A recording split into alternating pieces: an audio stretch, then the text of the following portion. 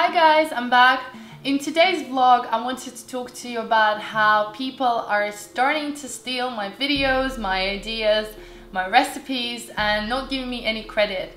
I have come across my first sort of stolen videos on Facebook by my fans and you guys messaging me and telling me, hey, this page is stealing your videos and they're not giving you credit, but they recognize my style or they recognize my logo, and I appreciate it so much, guys. Like, generally, you can't imagine how happy it makes me feel when you put so much work into, you know, so much time and effort into your work, and then somebody just steals it and claims it as their own. I just don't feel that this is the right way to go.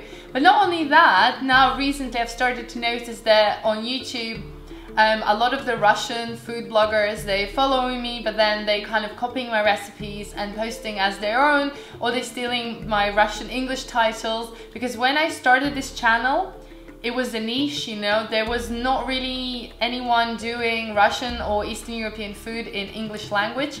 And my goal was to kind of, you know, spread the love, spread our food to everybody else to learn, you know, how amazing our food is. And of course I kind of mix it up and I do a bit of fusion because I've been living in England for a while. But sometimes it's just really, you know, it just makes me unhappy when people steal my videos and claim to be their own. So if you ever see anything like that, please let me know, flag them and report them, because that would make me so happy. But yeah, that's just a quick video, and thanks again for all your support and for everyone who gives me thumbs up and enjoys my vlogs.